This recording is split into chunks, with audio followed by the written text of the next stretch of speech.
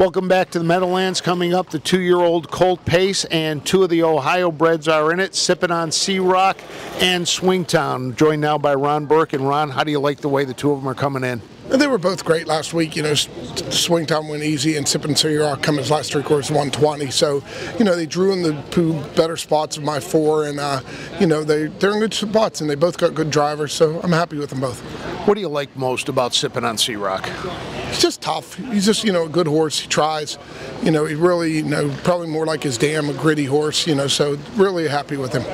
Swingtown, what makes that one special? He's a freak. I mean, he's special. He reminds you a lot of Missile, and very special horse. The Burke Brigade has 4 in the 2-year-old Colt Pace, and driving one of them is Ronnie Wren Jr. You'll be behind Blueprint, but first, congratulations on getting your first ever win here at the Meadowlands earlier. Yeah, thank you very much. It felt great. I was happy to get over with. Now hopefully I get one more. Yeah, but it didn't take long, though, to get that first win here, because you're not here that often.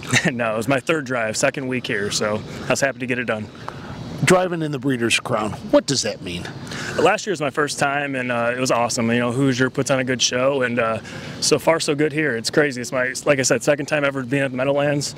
With the skyline in the background and MetLife, it's pretty incredible. But I'm looking forward to it. It's a really nice colt. It's a tough race, tough position, but I'm confident in my horse.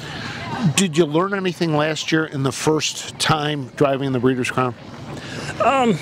In a lot of ways, it's like any other race. Just everyone's on their A game, good horses, top drivers. So it's a little different. It's just like any other race to me. Just try to get them in good position. Hopefully, they're there at the end. Good luck. Yeah, thank you. The 4th connected Ohio horse in the 2-year-old Colt Pace is Make Sense, owned by Carl Howard of Powell.